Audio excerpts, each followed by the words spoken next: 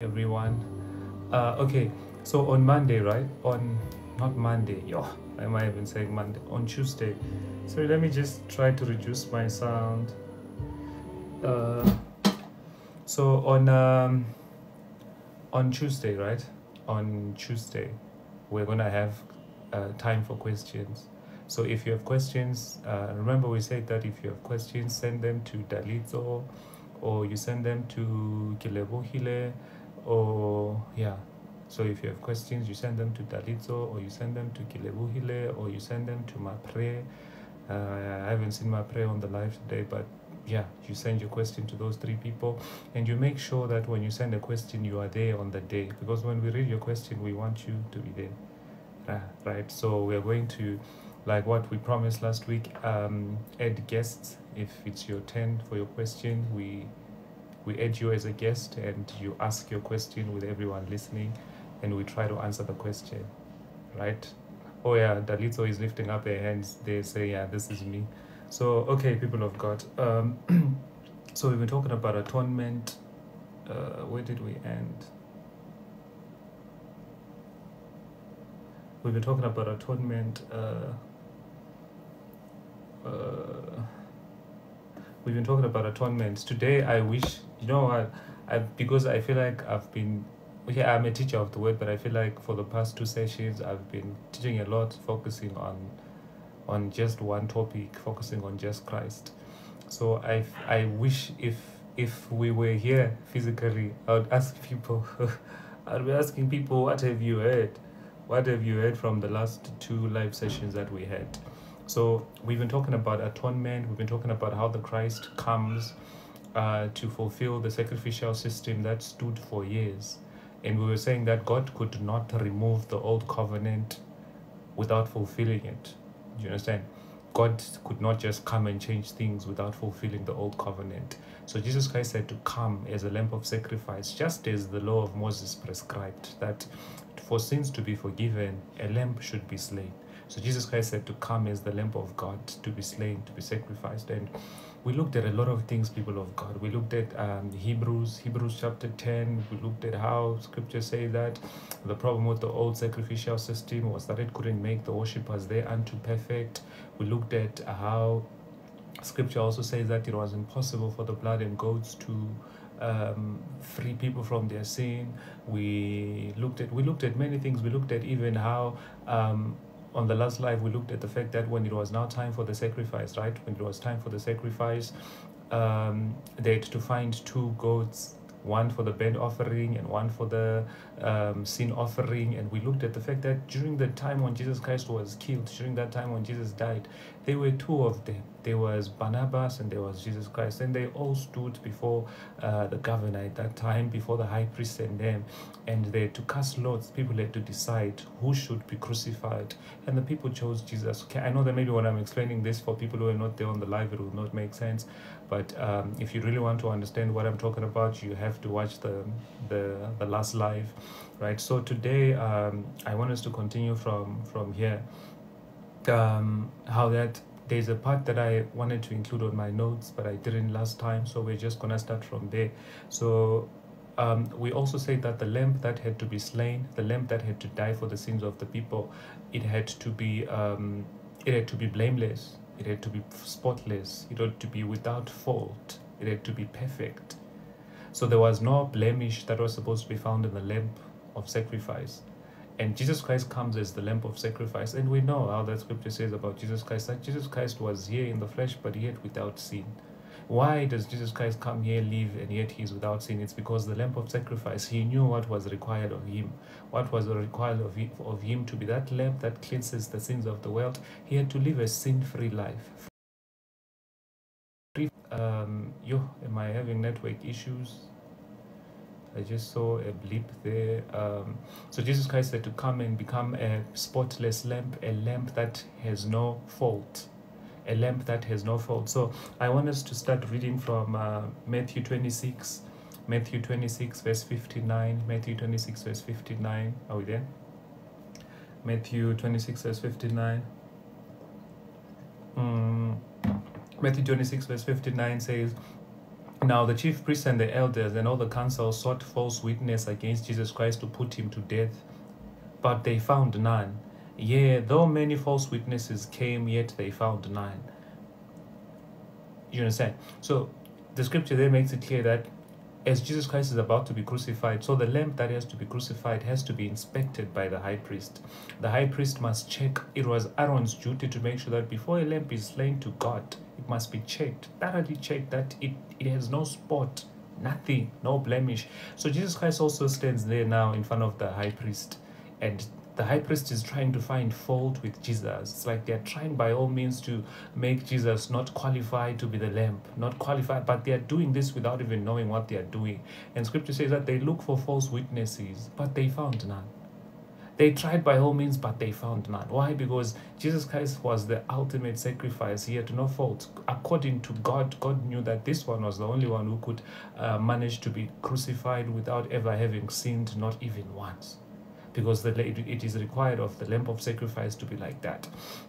We also looked at the part where scripture says in 1 Corinthians chapter 2, where Paul says we speak the wisdom of God, and this is the wisdom of God. The wisdom of God is like this, that if the princes of this world knew, they would not have crucified the Lord of glory.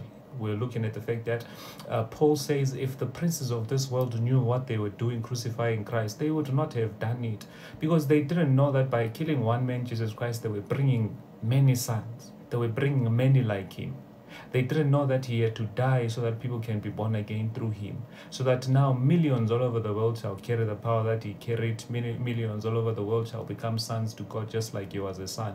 So that millions all over the world could become like how Christ was. Do you understand? So Paul says the princes of this world did not understand the wisdom of God, because if they had known it, they would not have killed him. They would have preferred Jesus to live alone as one man, knowing that they only have one Jesus who goes around healing the sick. They only have one Jesus who goes around casting devils. They only have one Jesus who goes around resurrecting the dead. So they crucify him, not knowing that as they are doing that, they are empowering more. Do you understand? They are empowering more, they are empowering you, they are giving God the keys to have many sons who shall rise up and be like Jesus Christ. You understand? So we are saying Jesus Christ stands as the Lamb of God. He's being inspected by the high priest, and he stands as the Lamb of God without sin, blameless, because that's how the lamb of sacrifice should be. That's how the lamb of sacrifice should be. So 1 Peter chapter 2 verse 22, 1 Peter chapter 2 verse 22, are we there? 1 Peter chapter 2 verse 22, speaking about Jesus Christ, Peter says, speaking about Jesus Christ, who did not sin. He says about Jesus Christ did not sin, neither was guile found in his mouth. Who, when he was reviled, he reviled not again. When he suffered, he threatened not, but committed himself to him who judgeth righteously. Who on his own bare our sins in his own body on a tree, that we, being dead to our sins, we should live unto righteousness, by whose stripes we are healed. 1 Peter chapter 2 verse 22. 1 Peter chapter 2 verse 22 says, speaking about Jesus Christ, it says about Jesus Christ that there was no guile in his mouth. Do you understand? It says there was no guile in the mouth of Jesus Christ. There was no bad speech. There was no bad language. There was no fault. There was no sin found in him. Why is there no guile? Why is there no fault? Why is there no sin found in him? It's because he understands he's the lamb of sacrifice. All his life, he's living his life as one who's being prepared to die for the sins of the world. And the lamb that has to be chosen for the sins of the world has to be sure. It's like the high priest has to make sure that he has no fault. So listen, the duty of the high priest is not to just qualify any lamb and say, yeah, this one's fine. His duty is to check thoroughly. So that's why the high priests, they don't know, but they are just checking Christ thoroughly. They are trying to find blemish, they're trying to find fault, but they can't find. And Peter comes to confirm and says, Christ did not sin. There was no guile found in him. And then I like what verse 24 says. Verse 24 says, who on his own body bore our sins in his own body on a tree. So it says, speaking about Jesus Christ, that Jesus Christ took our sins on his body. People of God, these are truths that you need to understand. He took the sinful nature Remember what we read about from Romans chapter 3, where the scripture says that there was something that God wanted to achieve through the law, but God could not achieve that thing through the law because the law was weak through the flesh, and God did what he wanted to achieve through Christ. Because Christ became flesh and blood like we are, and Christ condemned sin in the flesh. Do you understand? So Peter comes in to say that now Jesus Christ did indeed bear our sins on his body. On his body, he took away the nature of sin, the root. He uprooted sin to the point that now if we as people of God would believe right and understand what the death of Jesus Christ really means, the death of Jesus Christ doesn't only mean that, yeah, our sins are forgiven. No, it means that even what makes you sin is dealt with. The root of sin is uprooted. Do you understand? It's like, I remember explaining that after man fell at the garden, this was man, right? See my hand as man, this was man, and this other hand was sin. Sin had come into man and found roots. Sin had clung unto man. Man could not run away from sin. No matter how much man tried running away from sin, it was not possible. Because the fall of Adam at the garden, it opened the door. Do you understand? It opened the door that could not be closed by the blood of goats, by the blood of bulls, by the blood of anything. It could not be closed. The only sacrifice that could close that door was the sacrifice of the Son of God, Jesus Christ, who, according to 1 Peter chapter 2, verse 24, he bore our sins on his own body. Listen, it goes on to say that we being dead to sins should live to righteousness. So Jesus Christ bears our sins on his body so that we who are dead to sin, now we can live a life of righteousness. All of a sudden, those people who were like the poorest of them all in the neighborhood, all of a sudden now they are rich. That's what Christ did. He bore our sins on his own body so that we being dead in sin, now because we receive this Jesus Christ in our lives and we discern his death and resurrection, now we start living unto righteousness. Something that was impossible from generations past is possible now in our dispensation.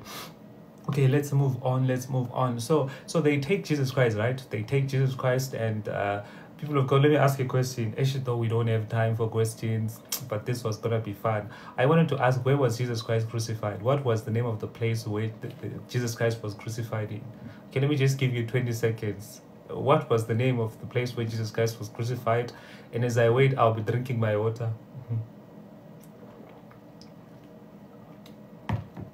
What was the name of the place which Dalitso knows too much, guys. So Jesus Christ was crucified in Golgotha. So Golgotha was like a rocky place, like a mountain, a hill, like a rocky hill. That's what they say. And Golgotha was Dalitso knows too much. so Dalitso, listen to me. I want to say Golgotha. Now I'm saying Dalitso was. Golgotha was like a hill. So this is what I want you to understand. So in the Old Covenant, right? In the Old Covenant, whenever a lamb was to be sacrificed, it was sacrificed on, the blood was to be sprinkled on the mercy seat. So the mercy seat was like, there was like an altar like thing. Do you remember how Abraham, when he was about to sacrifice his son Isaac, he created an altar? So the reason why Jesus Christ gets crucified on a hill, it's because that hill on that day, it represented an altar. It represented a place where a sacrifice Samantha. So that hill where Jesus Christ gets crucified, it represented an altar where a sacrifice has to be put on an altar, and when a sacrifice is put on an altar, then it's to be received. So Jesus Christ gets put on that hill in Golgotha. Golgotha stands as an altar that God is ready to accept a sacrifice from, right? So this is something that I want you to understand, right? Good evening, Tandega. So this is what I want you to understand, people of God. Listen. This is a revelation that changed my life many years ago. So I don't know how to explain. So when Jesus Christ gets crucified, right? He gets crucified in Golgotha. Golgotha is like a hill, like a mountain like this, right? So the cross of Jesus Christ gets put here, right? I don't know how to illustrate. Oh, okay, let me just try to find something to use to illustrate. Okay, yeah. Okay, so the cross of Jesus Christ stood like this, right? Of course, it was a cross. It had like those things. I don't have those things, right? So it was a cross, right? So it was a cross. So the cross the cross starts all the way from it starts from the ground, it starts from the earth, and it goes all the way up, right? Okay, not all the way up to heaven, but it just like it at a distance going all the way up. So this is what I want you to understand. So what the cross of Jesus Christ meant that day was that Jesus Christ was suspended on the air on the cross. Do you understand? His cross starts from the ground and it goes up into like the air, right? So Jesus Christ stands as the sacrifice who is here. He stands as a sacrifice here. So what the cross of Jesus Christ represented was, it was like when the scripture says Jesus Christ is a mediator of a new covenant, it means Jesus Christ stands in between men and God. So the cross of Jesus Christ starts from the ground and it goes up to the air, right? So Jesus Christ is the one at the center. Do you understand? Christ was hanging here at the cross, being the mediator, being the center of God and man. Now Jesus Christ coming to bring peace between God and man. So his cross is hanging at the center. People of God, I don't know how to explain. Romans chapter 5 verse 1 says, seeing that we have peace with God through Jesus Christ our Lord. It says we have peace with God through Jesus. Why? Because the sacrifice of Jesus Christ stood there between men and God, suspended between men and God, to the point that now when God is looking at men, there is Christ at the center. Do you know that song, Jesus at the Center? Jesus at the center of it all. He was at the center. He was at the center between men and God. Now when God wants to relate with men, he relates with men through Jesus,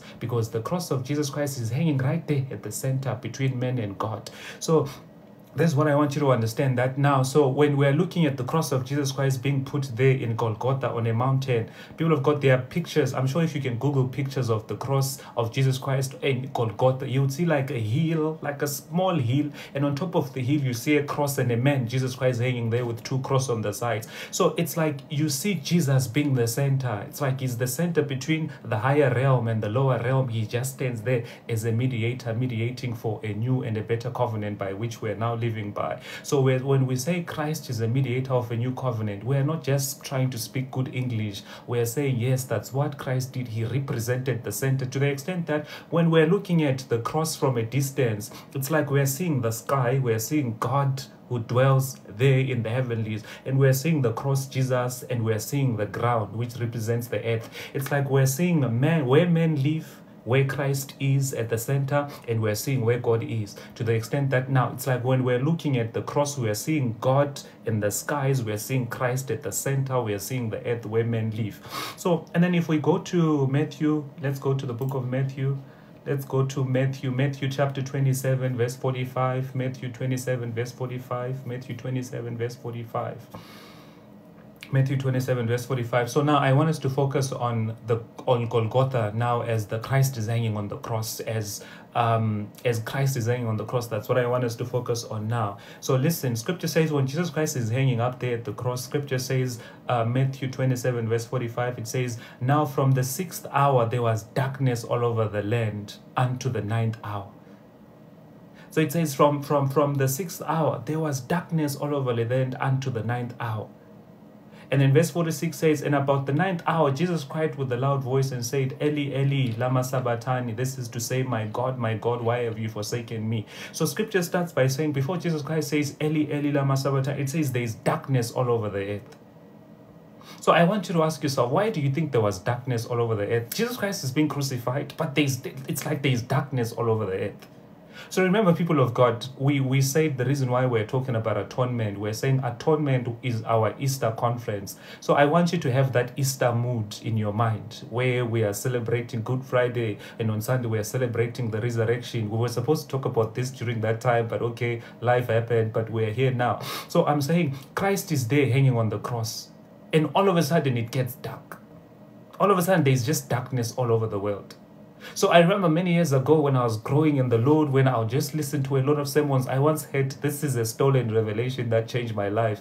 You can steal it too, people of God, and it will change your life. So this man of God explains and says, when Christ was hanging on the cross there, the sun, listen, that it gets dark. Why does it get dark? Because the sun could not bear to look at God hanging on the cross. The sun could not bear to look at God dying. It's like the son is like, yo, I have to close my eyes. It's like the son decided, you know what, I'm just gonna close my eyes. I can't see God dying at the cross. So it's like, remember, he's the creator. All things were made by him. Without him was nothing made that was made. The sun knows its creator. The earth knows its creator. Everything in creation knows its creator. So the son is just looking at God there on the cross.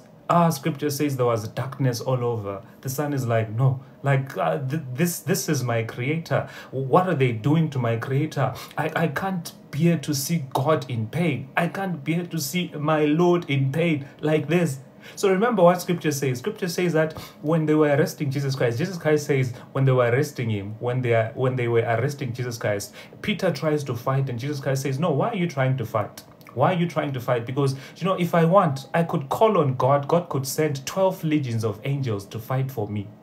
So meaning, people of God, I want to understand that on that day when Christ was dying at the cross, I'm sure if angels get angry, or if creatures in the heavenly places, or if creation gets angry, I'm sure every form of creation was like to God, God, just say a word, we'll go kill all of them, we'll go wipe all of them. But God was like, no, relax, this needs to happen.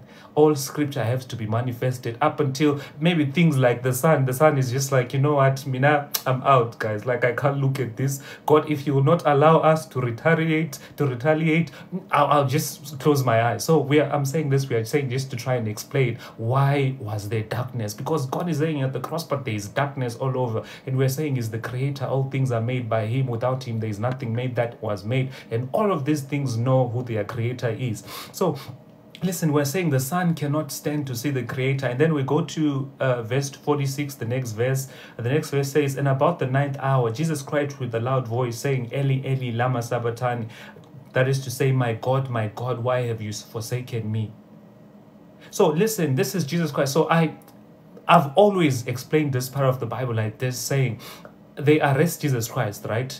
After they arrest Jesus Christ, he's checking on the Father. He sees the Father is there with him. The Father is walking with him. They take him to Pilate. They ask him questions. They start beating him. He's in so much pain. The Father is there with him. So he's enduring all of this, but knowing that the Father is here with me. They start questioning him. People start scourging him. People start saying, crucify him. He's feeling all this emotional pain, but he looks to his side. The Father is there. He looks to heaven. Heaven is standing there with him. They make him carry a heavy cross. He carries the heavy cross. It's heavy at some point. He looks at the Father. The Father is still there watching him.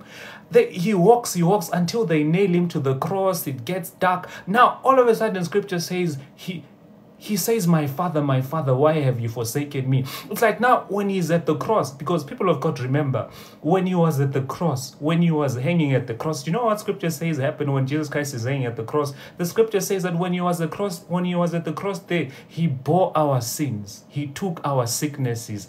All our sins were on him. So it's like he became the most sinful person in the world because he's carrying our sin. Is it because of his sins? No. Okay, maybe let me explain that like this before we go.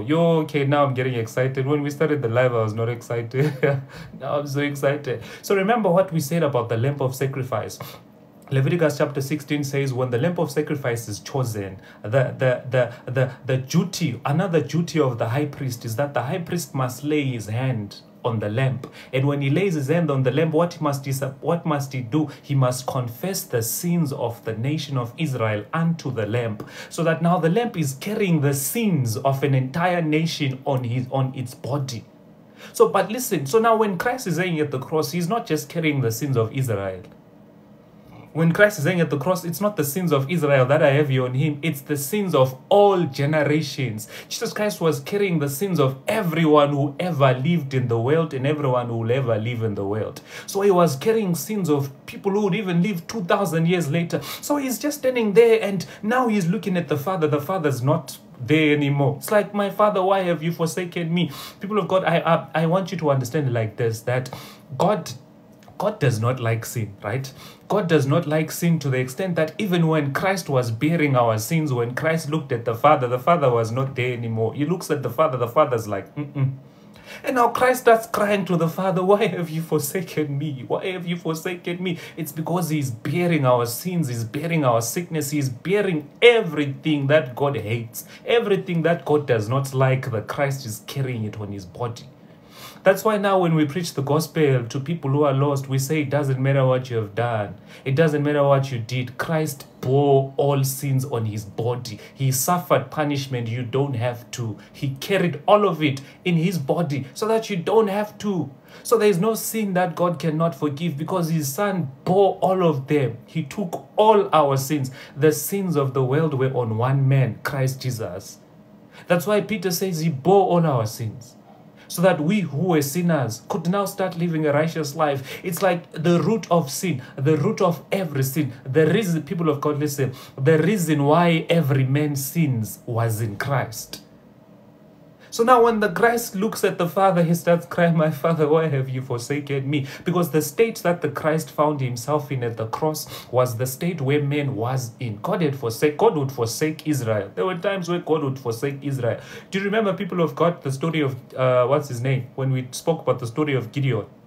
Gideon says to God, God, what happened to the miracles that our forefathers told us about? They told us that you were with them, but look at us now. You have forsaken us. The Midianites, the Perizzites, the Jebusites, they come and attack us. We have nothing. We are nothing. God had forsaken Israel. God would forsake Israel because of their sins. So now when the same thing happens with the Christ, now when he's hanging at the cross, the Father's like, my son, with this amount of sin that you're carrying, no. And okay, so listen to what scripture says, just to try and explain what I'm trying to say. So Jesus Christ became sin, right? There's a scripture that I want us to read.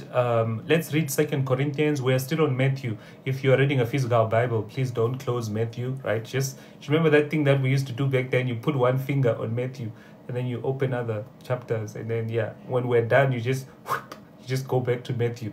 So okay, so 2 Corinthians chapter 5 verse 21, 2 Corinthians chapter 5 verse 21, 2 Corinthians 5:21. This is what it says. It says, for our sake God made him who knew no sin to be made sin, so that we might become the righteousness of God.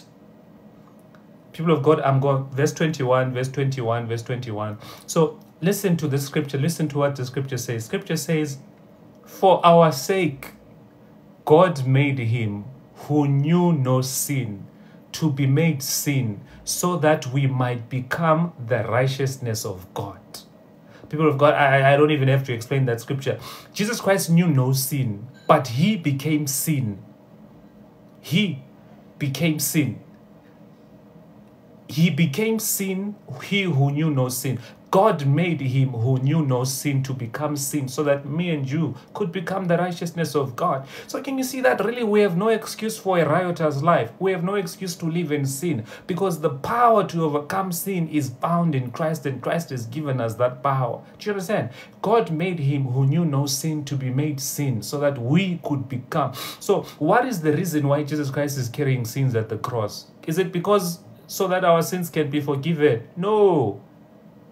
Most of us normally tell ourselves that, Jesus died so that God could forgive our sins. Yes, he died so that God could forgive our sins, but it doesn't end there. He also died so that the power of sin can be uprooted from you. He became sin.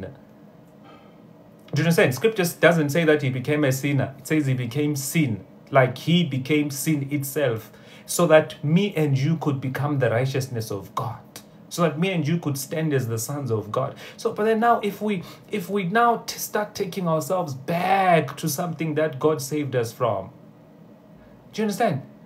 Like, we want to take ourselves back to a life that Jesus Christ redeemed us from. We want to take ourselves back to a sinful life, yet God made him, like Jesus Christ has already dealt with the sin part in us. If we would all believe right, if only we would be prayerful, we would seek for the Lord, we would depend, we would rely, we would trust in, and put ourselves wholly unto the things of God, we will see that this sinful life has no part in us. We can't live a life that Christ did not live and expect to be free from sin. Do you understand?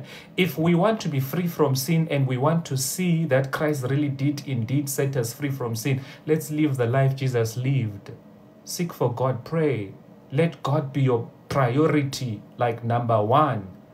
Because for us, we are like, but why does scripture say Jesus Christ set us free from sin, but we still struggle with sin? Are you living the life Jesus lived? Because it's only then that the glory, the manifestation in its completeness of what Jesus Christ did for you will manifest. And we've been speaking about this for a while now, where Paul says, let us go on to perfection. Okay, let's not go there. So Jesus Christ is made sin. God makes Jesus Christ to become sin so that you could be the righteousness. So as he's hanging there at the cross, the reason why Jesus Christ says, my Father, why have you forsaken me? It's because, yes, he's a sinner. He has become sin now. He has become sin itself. And the Father forsook him at that very moment. He was alone. He found himself alone. Okay, just an extra, right? Though I'm not going to explain this. So after Jesus Christ died at the cross, scripture says he went to hell. He went to hell. Jesus Christ died, he goes to hell. Do you want to know why he's going to hell? He's going to hell because that was the punishment that was meant for us. That was the punishment that was meant for you and me. Because of the riotous life we are also going to live had Jesus not come. So Jesus Christ bears the sins of the world. He goes to hell for the whole world, so that whosoever believes in him should not have to go through that route. But now problem comes in 2,000 years later. We don't want to really care about the fact that Jesus did all of these things. We all want to live a life that we're not supposed to be living. And now it's like we in our lives, we start undoing the finished work of Christ. Now, at the end of the day, people end up having to go to hell for something that Jesus Christ already died for. I feel like when people go to hell, Jesus Christ feels the most pain. Because it's like, I paid the price with my own body. I bore your sins. I carried all your sins. Me and my Father have never been separated. But when I carried your sin, me and my Father, I had to go to hell for you. But like, look now, you are in hell. How? How? I'm sure the Lord feels the most pain when a soul is lost, because he's thinking, I went to hell so that you don't have to. I suffered your sin so that you don't have to. So we're saying Jesus Christ goes to hell. And I'm sure when Jesus Christ went to hell, you know what he went on to do? He went to hell to the point that if hell was expecting any of us, people of God, Jesus Christ went there and cancelled our names. If hell was expecting you, he went there and erased your name. You know, but the problem is when we start living our lives now, we don't care about Christ. We don't care about anything. We just live a riotous life, and Christ is just there seated, feeling the most pain. Feeling the most pain. People of God, just imagine if you paid for someone's just imagine if you paid for someone's food, you paid for someone's rent, you bought someone a car, you did everything for this person. And one day you see that person at the age of 50, you paid for that person's entire life. From the moment they were born, you set aside funds to take care of that. You meet that person at the age of 50. They are living in shambles. They don't even have a home. They look the dirtiest. They are the biggest mess you've ever seen. It's like they are not anything compared to what you paid for. And you're just sitting there thinking, but I paid the price. I gave my life so that you don't have to go through this. Like I sacrificed myself for you. That's how God feels. He paid the price. But when we start living our lives, we just don't care. Okay, let's not get stuck there. Let's go on. Okay, let's just quickly read Galatians chapter 1 verse 4. Galatians chapter 1 verse 4, just a quick scripture that we're going to read. Listen to what Galatians chapter 1 verse 4 says, speaking about Jesus Christ. It says, Jesus Christ gave himself for our sins to deliver us from this present evil world according to the will of God and our Father. It says, Jesus Christ gave himself for our sins to deliver us from this present evil world. Galatians 1 verse 4, sorry, Galatians 1 verse 4, 1 verse 4. So Jesus Christ gave himself for our sins to deliver us from this present evil world. So it's like one of the other reasons why Jesus Christ is bearing our sins and dying for us, it's to deliver us from the evil in this world, so that the evil in this world cannot have a grip on us, so that when evil tries to grab us, it can't. But these truths only manifest if we seek, if we pursue, if we rely and we depend on Him, if we put ourselves wholly unto Him. We don't do a half job and we expect scriptures to manifest in us. People of God, you know those scriptures Can't what would Paul says? Paul would say scriptures like Galatians chapter 6, is it verse 6 to 9 there? You'd say, do not fool yourselves. God cannot be mocked. It's like Paul would tell people that, don't fool yourselves. Like, don't tell yourself things that are not true. We don't trust God when we want and when we feel like, but we still live in sin. We still live a riotous life. We still live our life however we want. But then at the end of the day, we expect that, God, people of God. Paul says, do not fool yourselves. Don't lie to ourselves. Meaning it's possible for us to lie to ourselves. Okay, let's go on. So I want us now to go back to Matthew 27. Jesus Christ is hanging at the cross. And scripture says that Jesus Christ says, my Father, why have you forsaken me? And we're saying at that moment, Jesus Christ was carrying the sins of the world. He was even carrying all our sicknesses. All our sicknesses were on Christ. That's why Jesus Christ can heal every sickness. He can heal every disease because He bore all our sicknesses.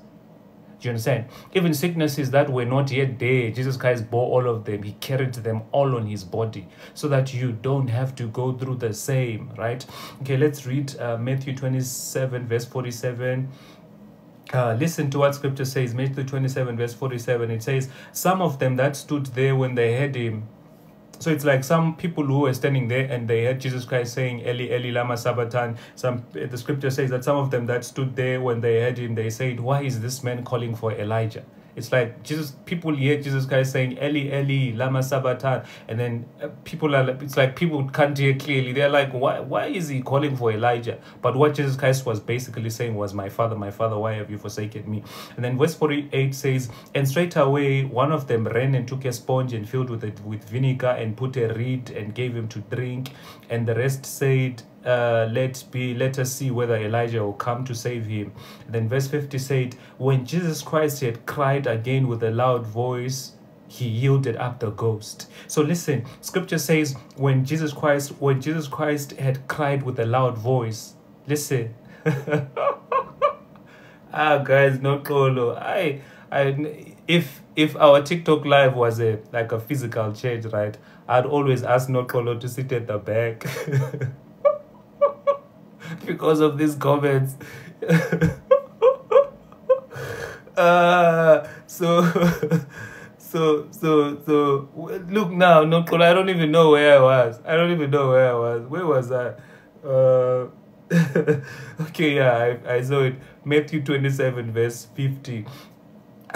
When Jesus cried with a loud voice, He yielded up the ghost. So when Jesus Christ yielded up the ghost, it was then that He died. So, I've ministered on this scripture a lot, but today when I was reading about it, I was like, wow.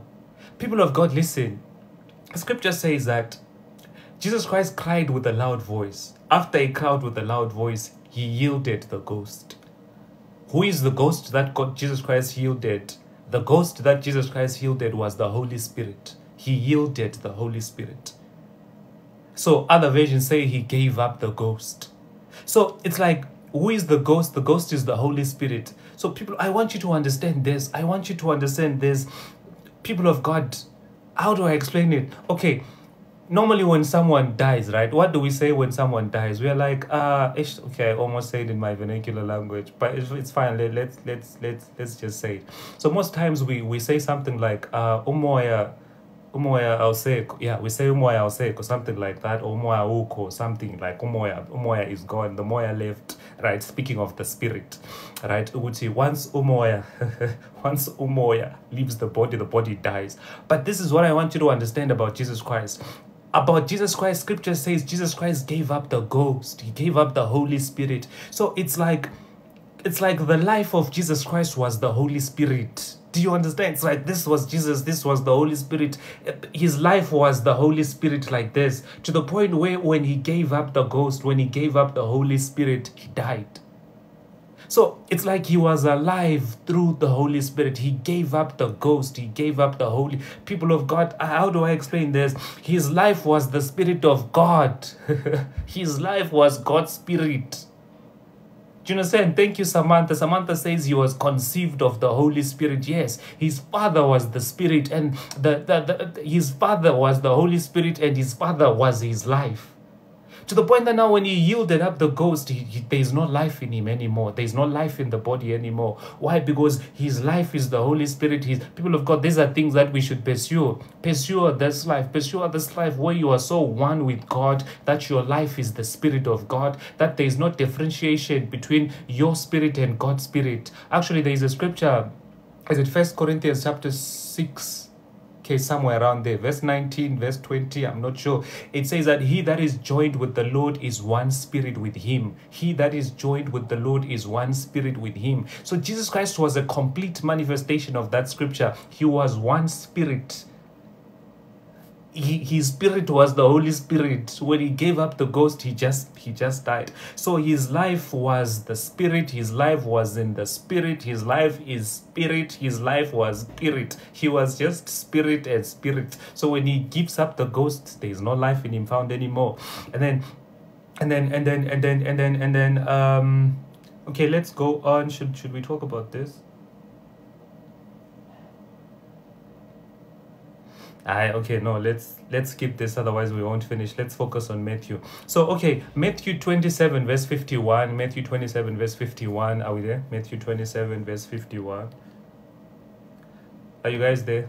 As you're opening your Bibles, the pastor will take a break.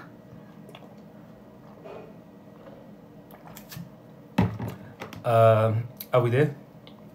Matthew 27, verse 51. Listen. Oh, okay, now we just got to another fire-packed part of the Bible. Matthew 27, 51. So Jesus Christ has just yielded the ghost, right? So he had just yielded the ghost, and when he yielded the ghost, he died. And then listen to what happened right after Jesus Christ dies. Right, the moment he gives up his last breath, listen to what scripture says. It says, behold, the veil of the temple was rent into two from the bottom to the top, and the earth did quake, and the rocks did rent. So it's like, listen, I don't know how to illustrate this, Shem. This is gonna be fun to illustrate. So listen, this is God hanging on the cross. We're saying all creation knows who is hanging at the cross. All creation knows that, okay, God is about to die. The Maker is about to die at the cross. Why is he dying? It's like the moment he dies at the cross, people of God, the scripture says the earth shook. People of God, I want to ask you a question. Do you remember that time when we were kids, when your mom would slap you? When your mom would slap you, how do kids cry? Kids throw themselves on the ground, right? We throw ourselves on the ground. We just start doing all funny things. So now the scriptures tell us about the earth, that the earth's reaction to the death of Christ, it just shook. It was like the earth was just like, ah! Do you understand? It's like the earth can't believe. Did he just die? Did God just die at the cross? The earth is just shaking and shaking and shaking and shaking. Scripture also tells us that the rocks tore themselves apart. They ripped themselves apart. Rocks that had stood from creation, when Christ dies at the cross, they just rip themselves apart. They just tear themselves apart. The earth on the other side is just shaking and shaking and shaking and shaking and shaking. This is a good illustration. So yeah, the rocks were splitting. The rocks split themselves into two. It's like, have you ever seen those kids with tantrums, people of God? Kids with, especially these kids these days, all of them have tantrums. You slap them here, they throw themselves to the ground. They just want to break themselves into pieces. Some even hit the hole, like boom, boom on the hole. They just throw themselves down. So it's like those rocks were like that on that day. They just tore themselves apart. They just rent. The earth is shaking. The rocks are renting. People of God. So it's like, this is creation looking at the Maker dying at the cross, and they're just like, no, right? So, but the most important part that I want us to talk about now is the fact that scripture says when Jesus Christ died at the cross, the veil tore apart. It says the veil in the temple tore apart. So we spoke about this, but we didn't talk about it in detail, right? We spoke about this, but we didn't speak about it in detail, and I'm going to explain it now. Why does scripture tell us about a veil that tore apart? So listen. So in the old covenant, right, there was we spoke about the outer court. okay, I remember giving you this example on Tuesday. Say, imagine your yard, right? Imagine your yard, your wall, your Jura wall, or maybe a fence, right? So, and then there's a house, right? And then inside the house, there were 2 rooms, and the 2 rooms were divided by a veil. So it's like that veil was separating the most holy place and the holy place. So it's like any priest could minister in the holy place, but only the high priest once a year can go into beyond the veil. On the other side of the veil, only the high priest can do that once a year. So what was in the most holy place on the other side of the veil was the Ark of the Covenant. It was the presence of God. It was where God was found. God in his manifested form dwelt there. Do you understand? So God was hidden by that veil. So it's like from creation and no, actually not from creation, from the time God gave Moses the law and told them to create the ark and everything, from the beginning of that moment, of that time, God was hidden by that veil. That veil was hiding God from mankind. So when Jesus Christ dies, Scripture says that the veil, it was torn apart. Did anyone tear the veil apart? No. The veil was torn apart. Why? Because Jesus Christ was ending that entire system. That no, God shall no longer be found here. God shall no longer be found on the other side of the veil. Jesus Christ had told his disciples, right? Jesus Christ had told his disciples that no, on that day you shall know that I and my Father are one, and I am in you. So he had told them these things, that no, there shall come a time where true worshippers shall worship in spirit and in truth. They won't need to go to a mountain or to go to Jerusalem where the ark is. They don't need to go anywhere. As long as they are in spirit and in truth, God will be in them. So Jesus Christ, when Jesus Christ dies at the cross, God tears the veil to show us that no, now there is no more separation. Now we all have access into the most holy place. So people of God, I want you to imagine it like this. It's like when Jesus Christ died at the cross there and the veil was torn apart. If there were priests on that day that were ministering at the temple, priests who had never, ever seen what was beyond the veil, on that day they saw beyond the veil. I'm sure people thought that, yo, we are going to die. We are going to die. And maybe the priest thought, yo, we've seen the most holy place. We're going to die. But no, that covenant was done with. The veil was torn apart to mark the beginning of a new covenant. To say that, no, now the covenant that God has with men, it's a personal relationship. Now God won't dwell in a box. Now God dwells in men. He now lives in you. Do you understand? Okay. So, so we're saying the veil that hid the glory of God is just torn apart, and then the death of Christ just opens it up. And then, so it's like God gets to a point where he's trying to relate this thing to men, that no, I've always had standards, to the fact that no one can encounter me except a high priest after he has cleansed himself. But that was because of the fall of Adam. After Adam fell, men had this sinful nature that God could not stand. And the blood of goats and bulls could not uproot. So because of that, as long as man has that sinful nature, God says to himself that I will be hidden from men. But once Christ dies at the cross, God just was like, no, now I want to be known. Now I want to be revealed. Why? Because God knew that through Christ, now men will meet his standard through Christ. Through Christ, God knew that now I will live in men. Because why is God telling himself that now through Christ things will change? Now I won't be hidden in a box. Now I won't be seen once a year. Now no high priest will come here once a year. Now God's just like, I want to come out. I want to come out of this box. I want to live in them, and I want to be one with them.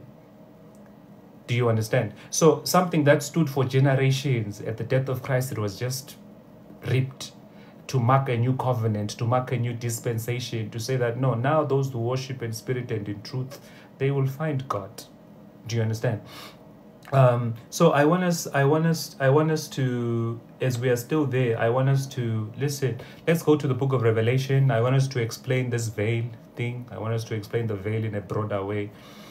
Revelation chapter 4 verse 1. Revelation chapter 4 verse 1.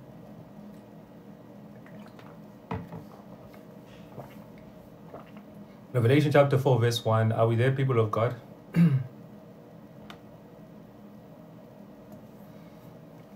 Revelation chapter 4, verse 1. So I want to link Revelation chapter 4, verse 1 to what happened at the temple, right? So listen, Revelation chapter 4, verse 1. This is John. John says, after this I looked, and behold, a door standing open in heaven.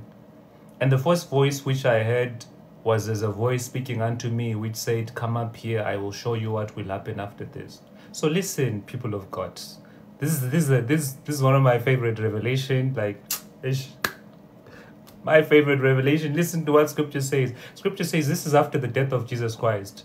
Because remember, when you go to Revelation chapter 1, verse 1, Revelation chapter 1, verse 1 starts by saying, this is the revelation of Jesus Christ. Other version says, Revelation chapter 1, verse 1, this is the unveiling of Jesus Christ.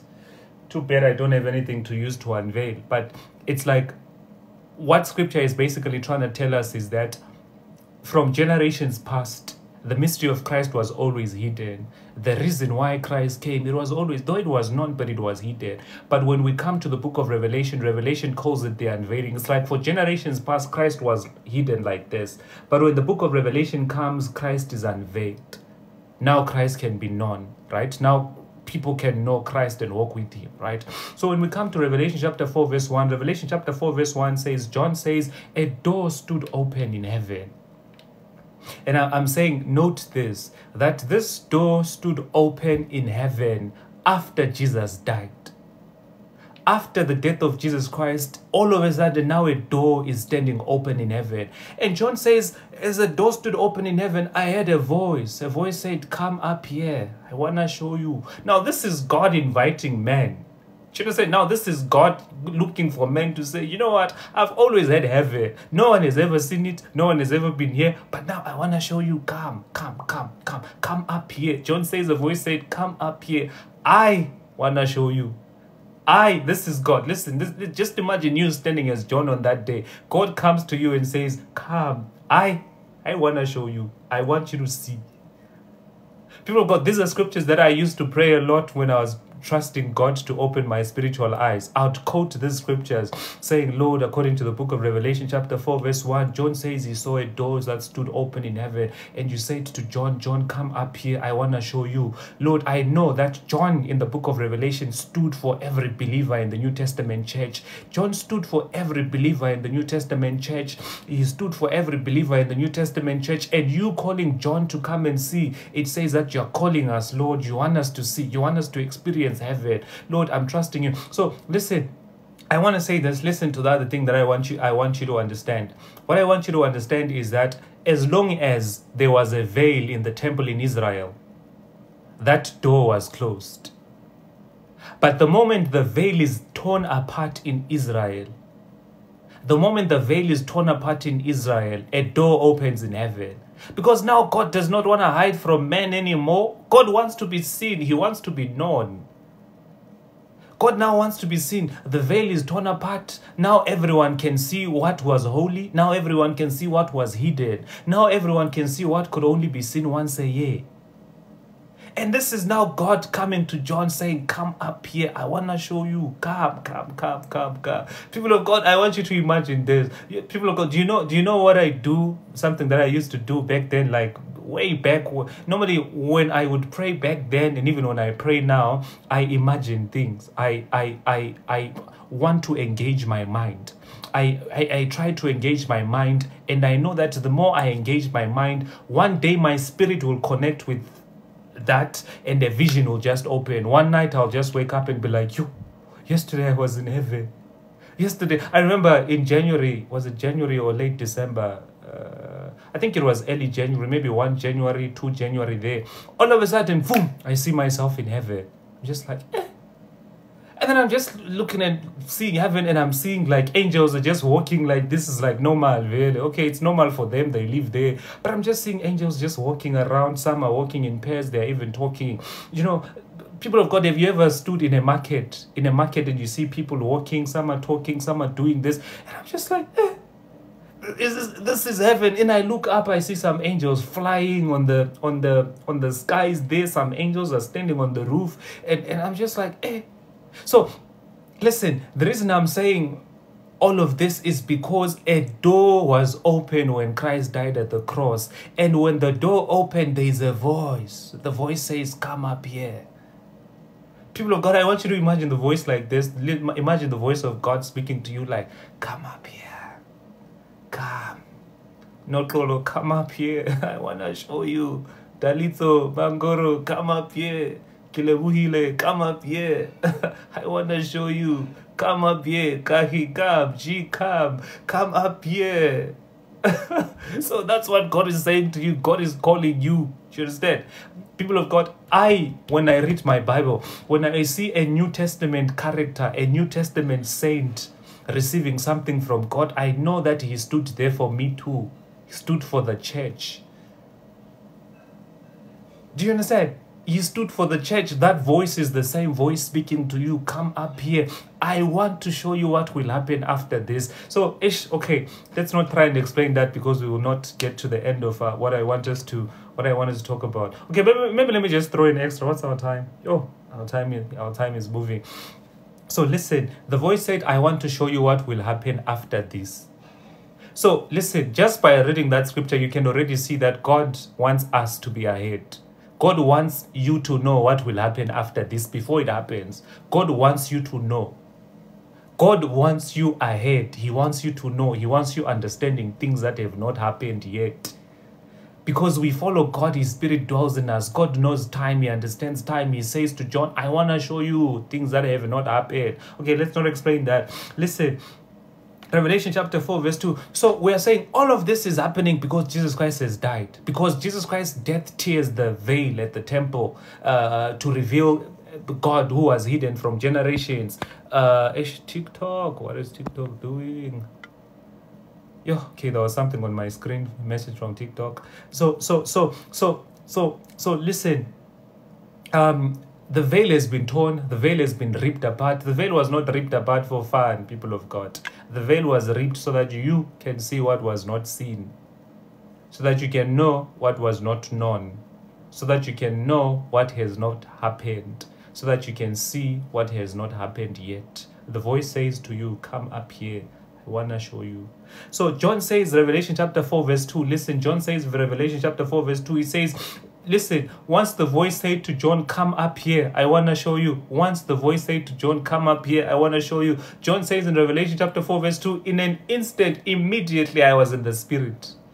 Says in an instant I was in the Spirit. And listen, John says, behold, a throne stood open in heaven. And one was seated on the throne. People of God, okay, let me ask you this question. Do you know that Jesus Christ, before Jesus Christ died, do you know that before Jesus Christ died, no one had been to heaven? No one knew heaven before Christ died. Did you guys know that? Before Christ dies, no one has idea of what heaven is like. Before the death of Christ, no one knows. Right? So I want us to read this scripture.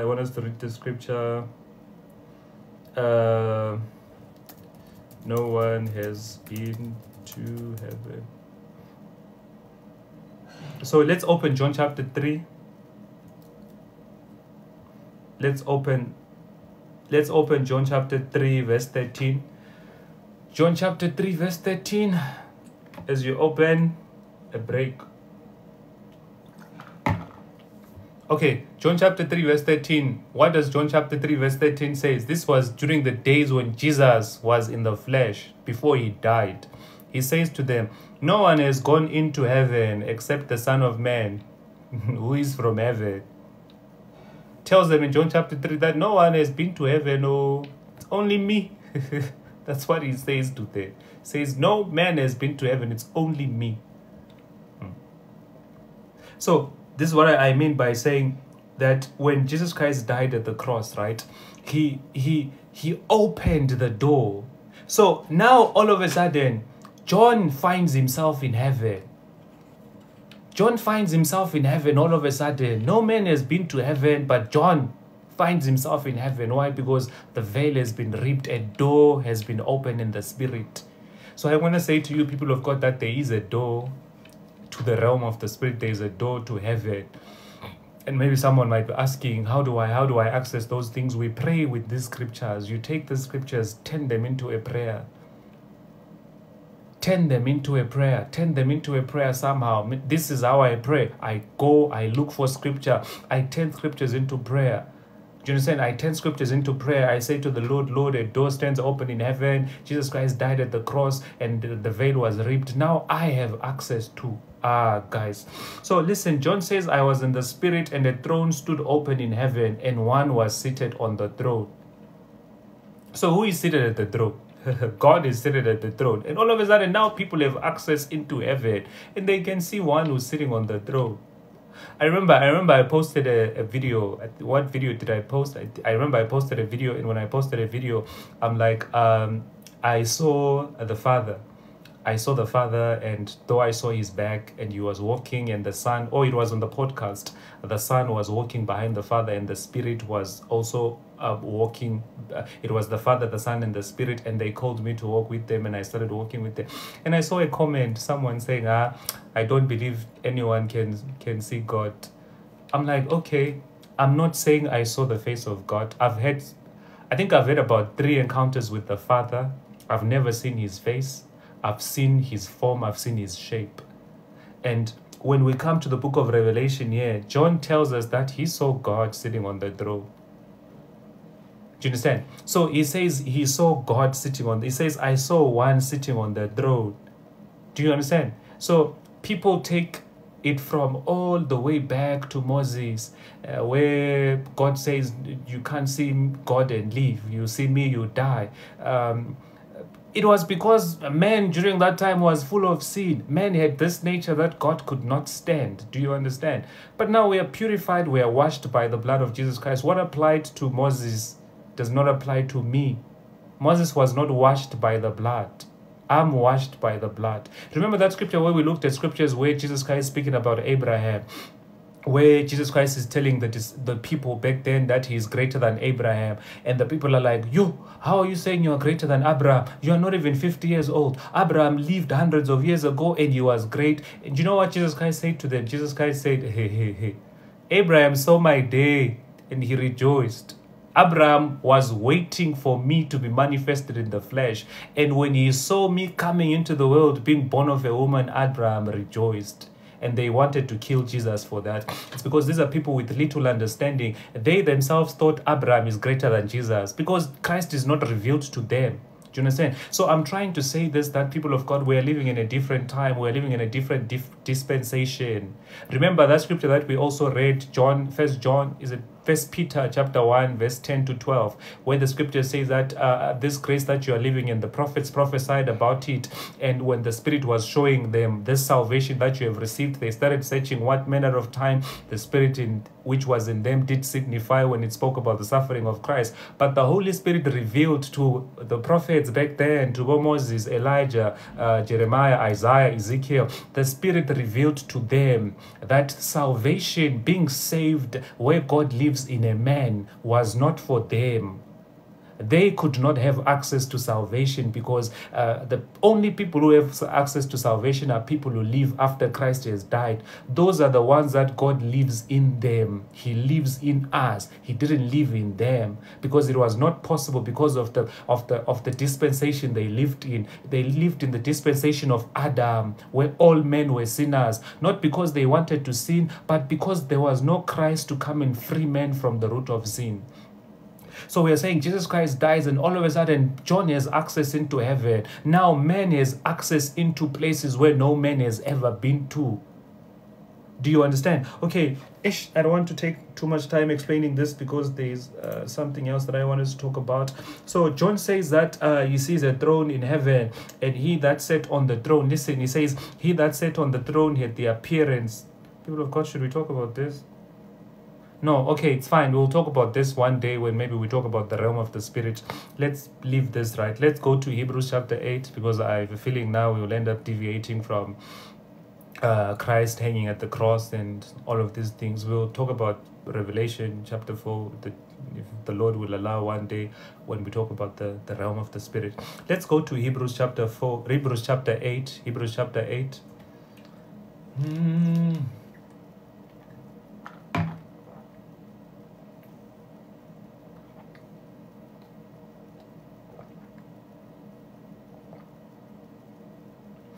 Hebrews chapter 8 verse 1. Are we there? Hebrews chapter 8. Amaheberu. Hebrews chapter 8 verse 1.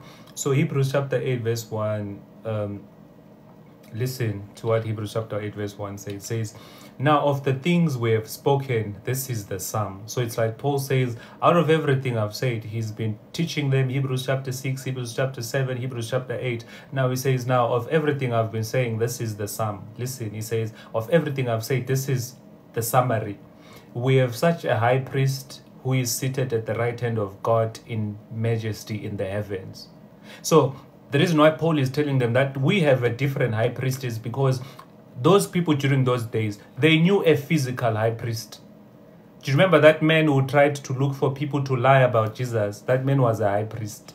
So these people are familiar with the high priest who is a man who lies like them, who tries to look for false witnesses to lie about someone because he wants them to die.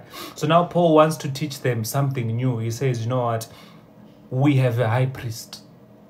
And our high priest is seated on the right hand of the throne in majesty in the heavens. The high priest that we have is not like that man. Let's give the high priest a name during those days. Let's say maybe the high priest during their days was Mr. Mabena. Paul is saying to them, we have a high priest in heaven, not Mr. Mabena. Mr. Mabena is the high priest here. And Jesus has ended that thing, but Mr. Mabena and his friends, they're still going on. But now God has gave us a new high priest who is seated in heaven. That's what Paul is trying to say. That no, forget about Mr. Mabena. We have a new high priest who is in heaven, who is seated at the right hand. And then listen to what he says in Revelation chapter 8 verse 2. He says, the high priest that we have is a minister of the sanctuary of the true tabernacle with which the Lord pitched, not man. He says the high priest, Jesus Christ, that we have, when Christ became our high priest, he says Jesus Christ is seated at a temple which was made by God, not man. Mr. Mabena is sitting in a temple which he hired those guys to build. But now the high priest that we have is sitting on a temple that was built by God in heaven. That's what Paul is trying. Okay, we'll talk about these things in detail if we happen to proceed about this. But for now, I'm reading this so that I can get to a verse that I want. So, and then we jump to verse 5. When we jump to verse 5, he says, Hebrews, people of God, let me tell you a story. Yo, I just remember a story. I remember this one story. I went to this other church that my sister used to go to. My sister, guys. My sister used to go... My sister used to go to this other church and they invited me one day. And me being me, like, I've always loved knowing the word of God because I don't want people to come and lie to me and rob me. So I go to that church. Now there was a prophet from America. The prophet from America comes and he starts preaching. And when the prophet from America preaches, he reads Hebrews chapter 8 verse 3. Is it Hebrews chapter 8 verse 3? And he starts telling us that he is the high priest. He is the high priest of the house. He is the one who takes people's things. I'm like, huh? Mr. Mabena lost his job when Jesus died 2,000 years ago. And now you want to tell us that you are now removing Jesus and putting yourself as a high priest. No. Hebrews chapter 8 verse 1 says, we have a high priest who's sitting in heaven. He sits on a temple that is not made with the hands of man. God built that temple. So who are you? That's what I noticed. I was so young during that time, but I noticed that at times our pastors don't read the Bible, eh? At times our pastors don't read the Bible.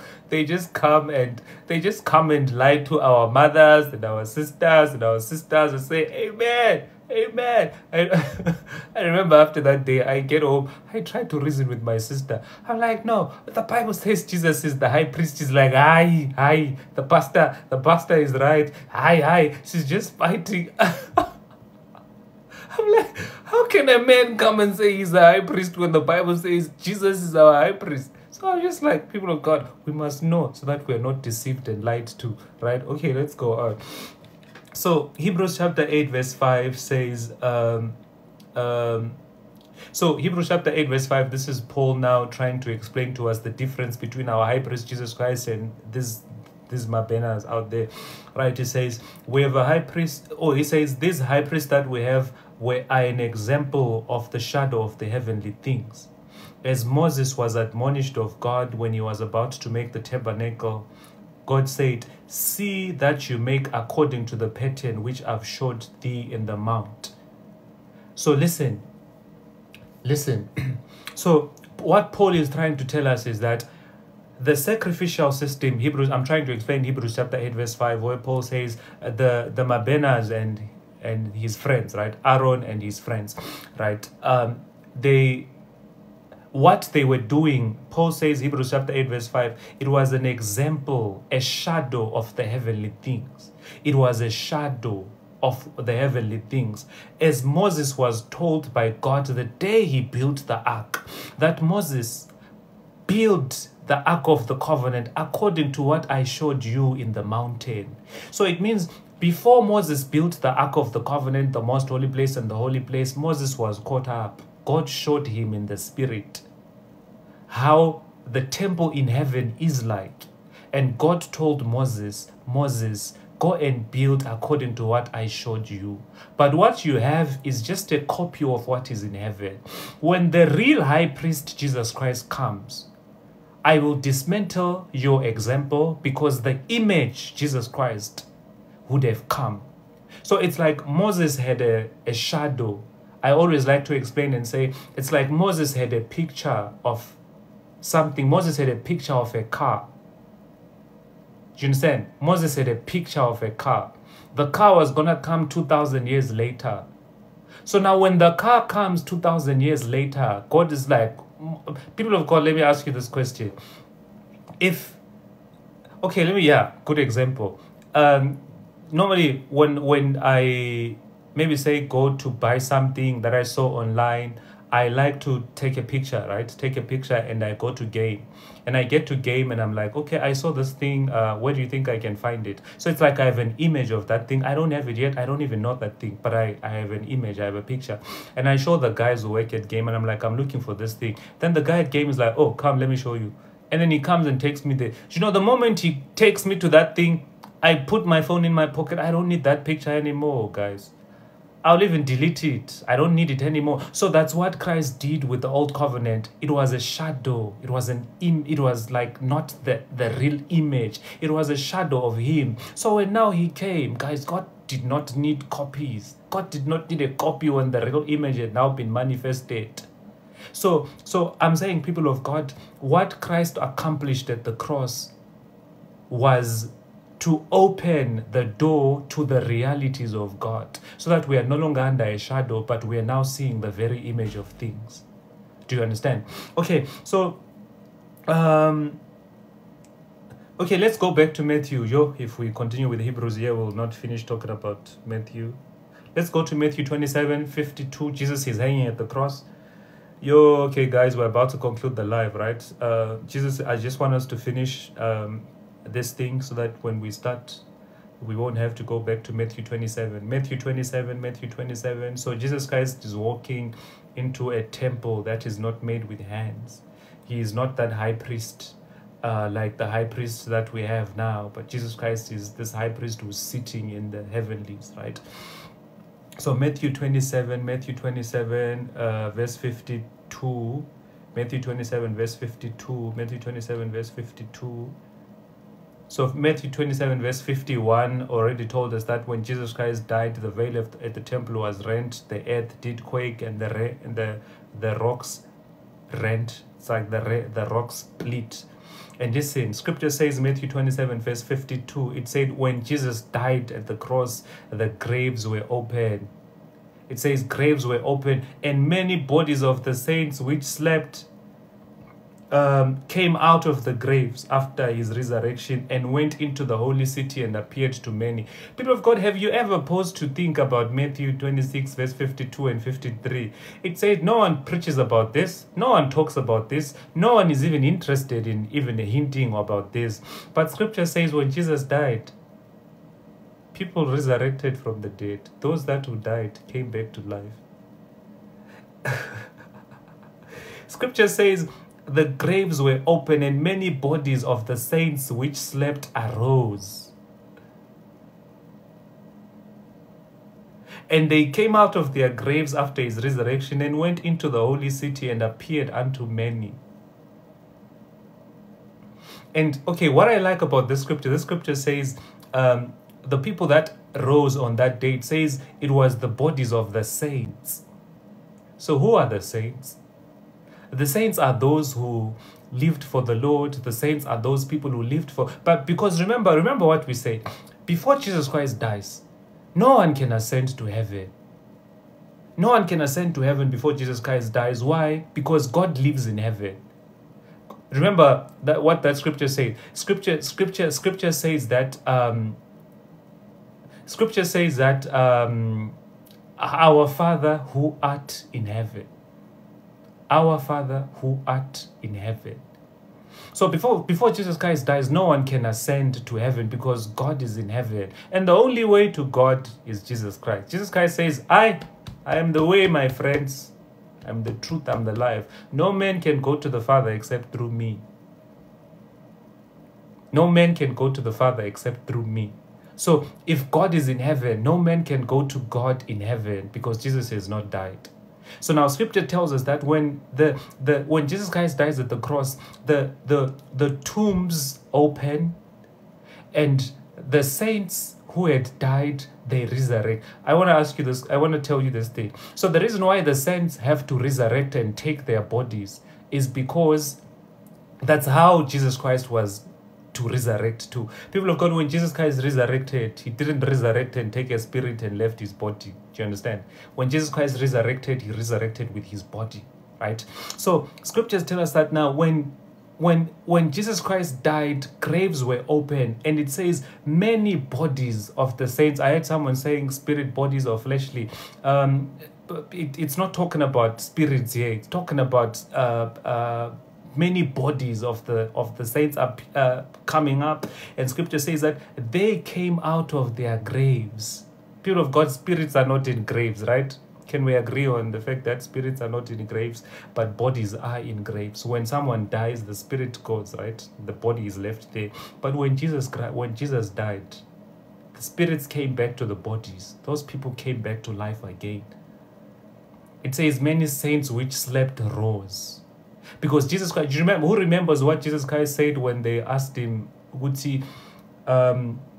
Lazarus is dead and now it's been 3 days. If only you had come early. People of God, who people of God, who remembers the answer that Jesus Christ gave them? Who remembers the answer that Jesus Christ gave them when they said Lazarus is dead, yeah, and all of that? Jesus Christ said, I am the resurrection and I am the life. Says me. Let me speak about this in broken English that we used to use when we were kids. Jesus Christ said, is resurrection. There is no resurrection that comes from somewhere. Do you understand? Jesus Christ wants them to understand that there is no resurrection that will come from somewhere. Jesus says, I am the resurrection and I am the life. Do you understand? So scripture says that, okay, I see people I see people debating about this spirit body, fleshly body, spirit body. Okay, first of all, when Jesus Christ resurrected, he resurrected with his fleshly body, right? When Jesus resurrected, he resurrected with his fleshly body. And then when Jesus Christ resurrected, he appeared to his disciples. And his disciples, when the disciples first saw Jesus Christ, you know what they say? They say to themselves, yo, is this a ghost? Is this a spirit? You know what Jesus Christ said to them when they were thinking he's a spirit? He was like, do spirits have flesh and bones? It's like, feel, I have flesh, I have bones. Do spirits have flesh and bones?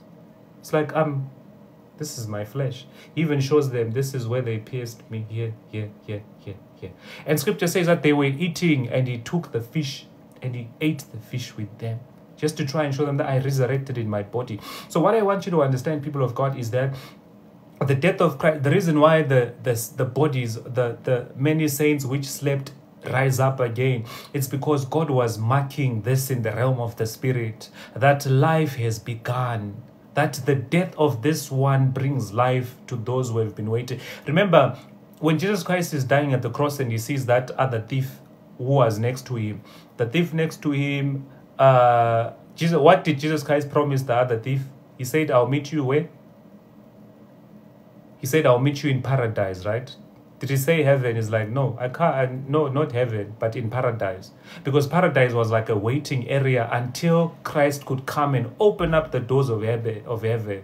So until Christ dies and opens up the doors of heaven, you have to wait in paradise. Do you understand? So when Jesus Christ dies, God wants to use the death of Jesus Christ to mark the beginning of life. So scripture says saints who died in the old, listen to what Mangoro is asking, were their bodies not decayed? Lazarus' body was decayed, but he came back. People of God, Jesus Christ's body too, after 3, people go, we're talking about God. We're not talking about science and our understanding of how things work. Do you understand? We're not talking about how things work, that, okay, if someone has been dead for how many days it's bones. Here we're talking about God. Do you understand? God is God. God is God. Scripture says that what is impossible with man, with God it's possible. Meaning, scripture says God can do exceeding abundantly above how much more than you could ask or think. So meaning God is not limited to what we think. My thoughts are nothing compared to what God can do. Do you understand? So scripture... Okay, let's leave this. We'll explain it one day, right? We'll explain it one day when we talk about the resurrection, right? For now, I want you guys to have this Easter message, right? What's our time? Guys.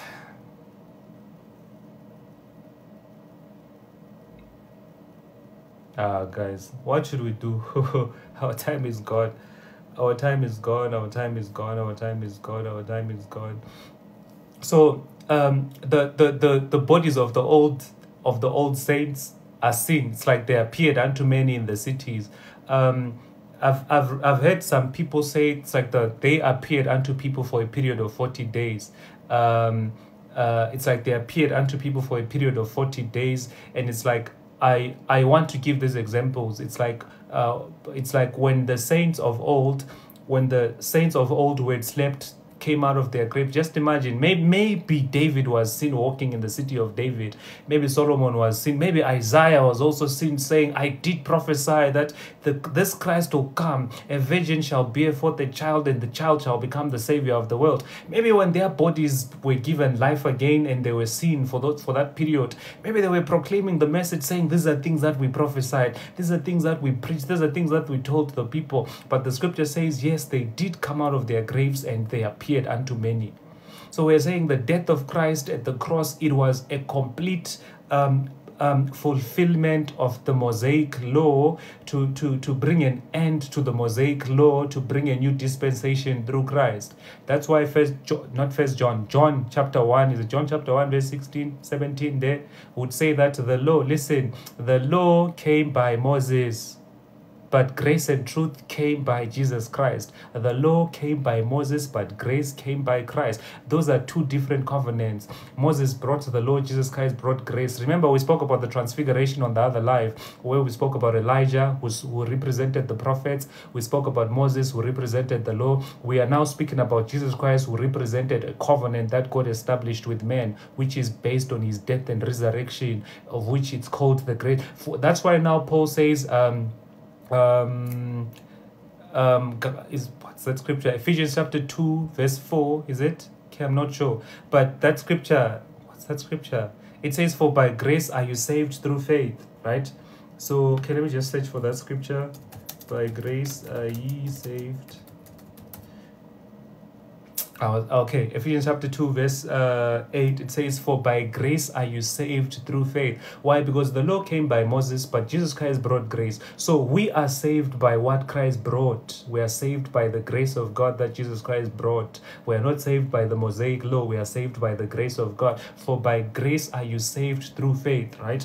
So we are saying the death of Christ had to be like that to accomplish all the requirements of the Mosaic law. That's why also in the Transfiguration, we explained this on the other live, that God brings Moses and Elijah, and he tells Moses representing the law, he tells Elijah representing the prophets, he says to them, this is my son. Now it's time for you, Moses and your law, Elijah and your prophets, to listen to my son. At the Transfiguration, God explains to the law, he explains to the prophets, says, now listen to my son. My son, he has brought a new dispensation. People shall no longer depend on the law of Moses. They shall no longer depend on the prophets. Now they shall depend on my son. Salvation is now through my son, Jesus Christ. Do you understand? Okay, so, okay, let's conclude by reading, how do we conclude this? Okay, let's conclude by going to, let's go to 2 Corinthians chapter 5. This is where we're going to end, right?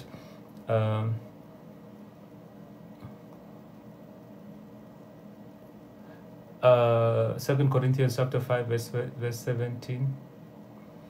2 Corinthians chapter 5, verse 17. Are we there? Okay, so Paul then comes to conclude in 2 Corinthians chapter 5, verse 17. He says, therefore, if any man be in Christ, he is a new creature, and all things are passed away, and behold, all things are become new. So Paul now explains, because like he has, I'm sure Paul had just taught all of these people about how Christ accomplished the sacrificial system of Moses, and he became the sacrifice. He became the sacrifice. So he became the sacrifice to open up a new way of trusting God, a new way of working with God, a new way of accessing God. Now we access God through him. So now that's why he concludes then and says, so now if any man is in Christ, he is a new creature. All things are passed away and all things have become new. Okay, I don't want to explain the scripture today, and I want to start from the scripture that I want is verse 18. Listen to what verse 18 says. Verse 18 says, and all things are of God, who has reconciled us by himself through Jesus Christ, and he has given us the ministry of reconciliation. He says, all things are of God. He says, all things are of God, who has reconciled us unto himself through Jesus Christ. I explained this when I was talking about the cross, that the hill of Golgotha is like this, right? The cross of Jesus Christ stands in between the ground and God. It stands in between God and the atmosphere where God is. So Jesus Christ stands at the center between the earth and God. And now when we come to Romans, 2 Corinthians chapter 5, verse 18 says, yes, God reconciled us to himself by Jesus Christ. God fixed what was the problem between us and himself by Jesus Christ. And Paul says, and God has given us that same ministry of reconciliation. So it's like, Jesus Christ was the one that God used to fix things. And Paul says, now God has also given us that same ministry of reconciliation. Now it is us. Now it is us who have to take that same message that was in Jesus Christ to, now it's our duty to go around reconciling people, telling people that they are reconciled with God through Jesus Christ, right? When Jesus Christ was in the flesh and when Jesus Christ died, God was in Christ reconciling the world unto himself through Jesus Christ. And now what God has done, since Christ is not here in the flesh anymore, God has given us that same ministry of reconciliation. Now it's our duty to go around telling people about this ministry of reconciliation, right? That's why Paul says in verse 20, he says, so now therefore we are ambassadors of Christ. Why? Because now we carry the ministry of reconciliation. Now we are ambassadors of Christ. We now represent Christ on the earth, right? But now I want us to read 2 Corinthians chapter 5, verse 19. But let me just read verse 18 and we go to verse 19. It says, all things are of God, who has reconciled us to himself by Jesus Christ, and he has given us the ministry of reconciliation. And listen, verse 19 is one of my favorite all-time scriptures. It says that God was in Christ. Listen, people of God, pay attention. Pay attention to this. Pay attention to verse 19. It says, God was in Christ, reconciling the world unto himself, not counting people's sins against them, but instead canceling them. Do you understand? God was in Christ, no longer counting people's sins against them, but instead canceling them. And he has committed unto us that same ministry of reconciliation. So God was in Christ and he was just canceling people's sins against them. So when Jesus Christ dies at the cross, God is just saying to anyone who believes in the message of his son, do you know what he says, what God does to anyone who believes in the message of his sons? God just cancels their sins. That's why when you get born again, you are told that it doesn't matter what you did, it doesn't matter. If you accept the message of the Son, God cancels all your sins. It's like God becomes that creditor that we had, right? God becomes that creditor that we owed a lot. We were debtors to God. God was this creditor that we owed debts to. But he sent one man. One man came and he paid all our debts. So that's why now Paul concludes and says, yes, God was in Christ, reconciling the world unto himself. God, it's like that debtor. Listen. It's like that creditor that we owed, sent his son to say, my son, go and see the reason why these people can't pay me back. Go and see why these people can't pay what they owe me. Go and see why they can't pay me what they owe me. Then the son came down. The son began to see that the reason why these people can't pay is because of sin. It's because of unrighteousness. It's because they have a sinful nature. It's because of and the father was like, oh, you know what, my son? Pay for them. Pay what they owe me. So now the son's like, okay, the father submits a report to the father as to why we can't live right, as to why we can't please the father, why we can't walk with the father, as to why we just fail in meeting his standard. And the father was like to the sons, my son, you know what I want, so do it for them.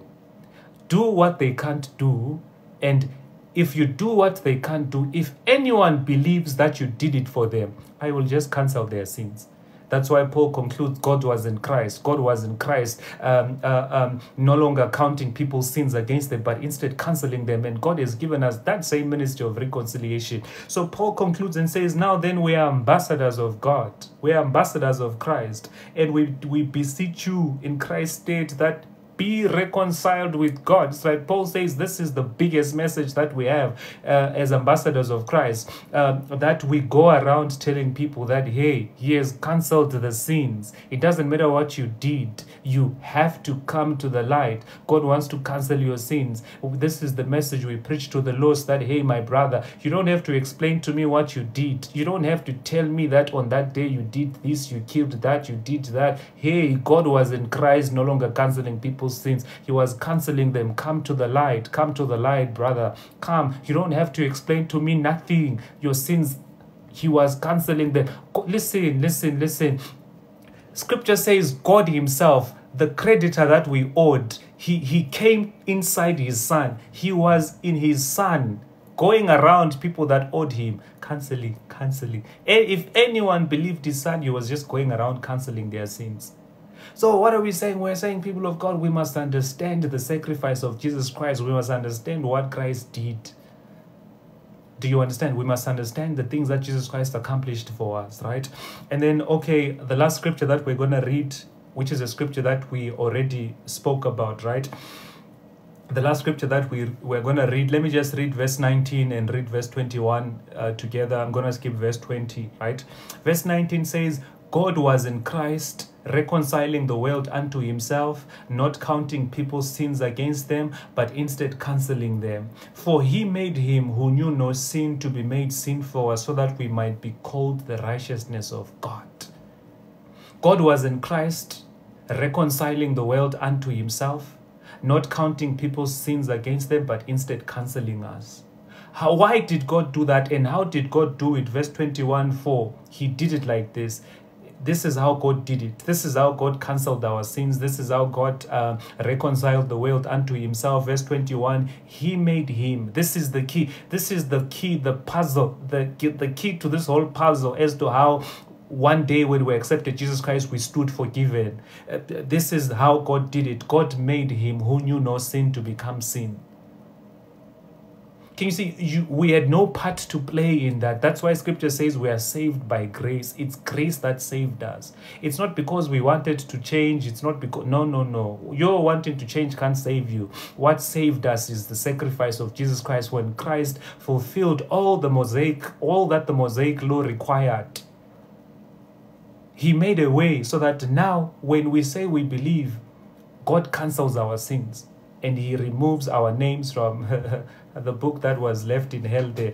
So as I conclude, people of God, I want you to understand that the door stands open in heaven now for you and for anyone that would desire to know the Lord, to seek the Lord. A door stands open in heaven. It's your duty to take that into prayer. Pray with scripture. Confess the scripture every night before you go to sleep. Look for scriptures which speak about things that Jesus did for you. Do you understand? Because those things are free gifts to you. They are given to you for free. The struggle is just us believing and living by faith. That's where the struggle is. Do you understand? So, people of God, we've come to the end of the live. We're going to meet on Monday, right? We're going to meet. No, not Monday. Please cut. Not Monday. Cut. Kilebohile, please. I hope you heard. Because, I hope you heard that Monday was a mistake, right? Cut. So we're going to meet on Tuesday, right? And when we meet on Tuesday, hi Bo. Tuesday. We're going to meet on Tuesday and we're going to take questions. And just in case there are no questions, I'm just going to be ready with a message. I can't imagine us coming here and say, okay, question time. And there's no question. And we just like this, you're just watching me wondering what we're going to do now. So just in case there's no question. But please remember, I did say that, please you can't come with questions like, who was God's mother? Guys, please, we don't have time for that. Or you can't come and ask, what? Judah, who was Judas Iscariot's sister? Please, no. We need things that make us grow, right? Please, guys, please. I know people. Pella, you think that Christians are matured. You think that Christians are matured and like people want to grow and people want to ask you questions like, why did Moses? Guys, no. Like we want scriptures that will help someone. We want questions, that will help someone. Questions that will break yokes. Questions that will liberate people. Not questions that will ask us and say, hey, why did Jesus resurrect why didn't he resurrect on the fourth day? No, please, guys, no, right? So we want real questions, right? So you send your question to Dalitso, you send your question to Mapre, you send your question to Kilebohile, you send your question to just those three. Mapre, Dalitso, and Kilebohile. Okay, people of God, let me love and leave you. Have a good weekend, and please read your Bible and pray a lot, right? Read your Bible and pray a lot, and I Manguru is always complaining. So we will meet on Tuesday 7:30. We are doing okay. Let me pray. Heavenly Father, in the name of Jesus Christ, I give you glory, Lord. I give you honor. I thank you, Lord God, for your word that bringeth the light and understanding to the simple. I thank you, Lord God, that your word will establish us even more, Father. In the Spirit we shall stand as the people that you made us to be. In Jesus' mighty and awesome name, I pray that, Father God, your word will establish us on a firm foundation, which is no other than Jesus Christ himself, who is the chief cornerstone and the rock of our salvation. I pray, Lord God, that even as we're going to the weekend, I pray that, Lord God, you'll speak to us in dreams, you'll speak to us, you'll lead us to prayer, you'll lead us to the word of God. And Father God, I pray that you grant unto these people, Lord God, wisdom and understanding. I pray that, Lord God, you grant them this grace to understand scripture so that they may not be tossed to and fro by every wind of doctrine and by men who lie and wait to deceive them, Father. I pray that you'll give them this grace to see you, Father, in the scriptures, the grace to see you in prayer, a grace to dream, a grace to see visions, Lord, in Jesus' mighty and awesome name. I pray that, Lord God, you stir up a hunger in them, a hunger to seek, Lord God, a hunger to be like that man that Jesus Christ gave us as an example, that the kingdom of God is likened unto a man who was seeking for treasure and he went to look for it. I pray, Lord God, that you will give them the hunger of that man, Father, in that parable that Jesus Christ told us about. about. The man who had a desire for treasure and he went to look for it. I pray, Lord God, in Jesus' mighty and awesome name. And I pray that all of them, Father, you'll keep them, you'll protect them, Father, in Jesus' mighty and awesome name I pray. And I pray for those who are not well in their bodies, Father, I speak healing, in Jesus' name I pray. And everyone says, Amen. Okay, people of God, we've come to the end of our life, and yeah, you are blessed, you are blessed, you are blessed. Okay, so let's meet on Tuesday, right?